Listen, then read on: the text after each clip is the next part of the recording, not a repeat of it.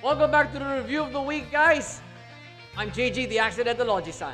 Long overdue, but just in time. Yu-Gi-Oh! Go Rush, episode 98.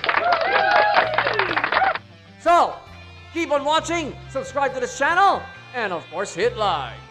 Ano pa ba hinihintay natin, mga Yugista? I-deep dive na, face!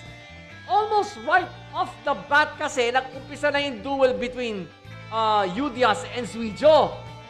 So, alam mo natin lahat, alright? If you're totally familiar with the Yu-Gi-Oh franchise, whether you're anime only, card game only, or both, talagang tense ang pacing. Balance ang pacing ng episode na to, guys. Alright?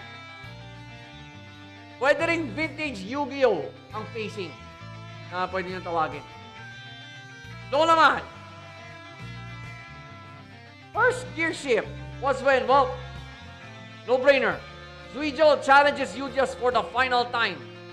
Well, of course, it triggered the episode. Kaya nga gear shift eh. Second gear shift and final. O, dalawa lang. Was when, well, another no-brainer. Suijo beats Yudias and then disappears. Yan, medyo malungkot yung ending. Pero, it had that satisfying plot eh. Okay? It had that satisfying plot because of this gear shift. So, wow. A major character is now gone. Makes you wonder, paano na ngayon tatakbo ang anime na to? Now that the main antagonist is gone. Oh yeah, and that's what gear shifts do, guys.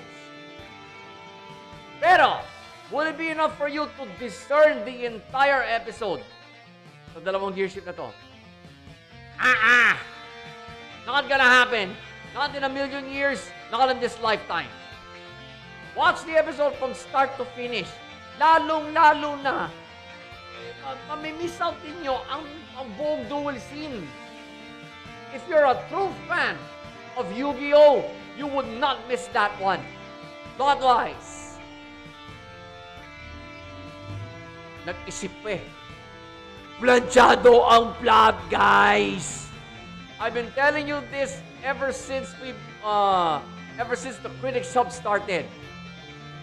Every Yu-Gi-Oh episode has every Yu-Gi-Oh duel scene has its own script. Halata naman eh!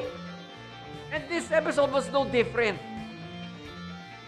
Kaya, it would always have a well-ironed out plot. Kasi, siyempre, tatimingan mo yung pasok ng hamon, yung pasok ng duel scene on how it even meshes with the external environment and how it will eventually dictate that series' run. Right? So, power tip for you guys, especially those who are not totally familiar with the Yu-Gi-Oh franchise. This is how this franchise operates. Well ironed out plots because of the various duel scenes, which makes Yu-Gi-Oh a classic franchise. So pace, flow, and plot all came together, and you can now say na, yup, patapos na ang season 2 ng Go Rush. So, Yu-Gi-Oh! Go Rush, episode 98,